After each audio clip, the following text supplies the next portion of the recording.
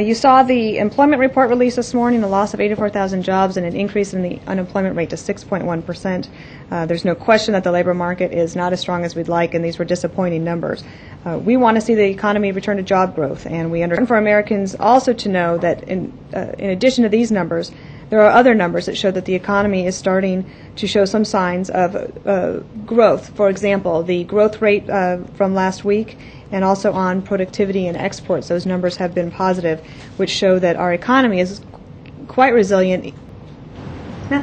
Dana, you painted a fairly upbeat picture of the economy despite the job losses, and yet most economists say that the kinds of job losses that were reported today tend to be the kind we see in the early stages of a recession. What would it take for the President and the administration to begin considering a second stimulus package? We've gone through the recession thing before. I think I just told you that the last two quarters showed growth, and there's plenty of economists out there, and I'm sure they're very intelligent. They have a lot of resources at their fingertips, but I just haven't heard anybody talking necessarily about a recession. The economic stimulus.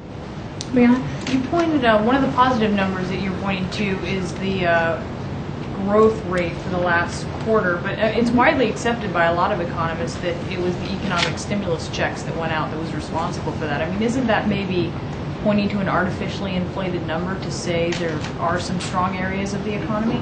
No, that was precisely the reason that we did the economic stimulus package, is so that we could get our country back on a footing of growth, so that it could help get us through an economic downturn. So that's exactly why we did it, and it's having the intended impact.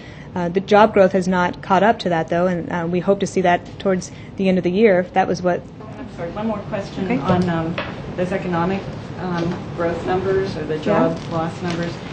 You did point to productivity being higher, but isn't that a two-edged sword in that sometimes you accomplish higher productivity by needing less workers to do more work?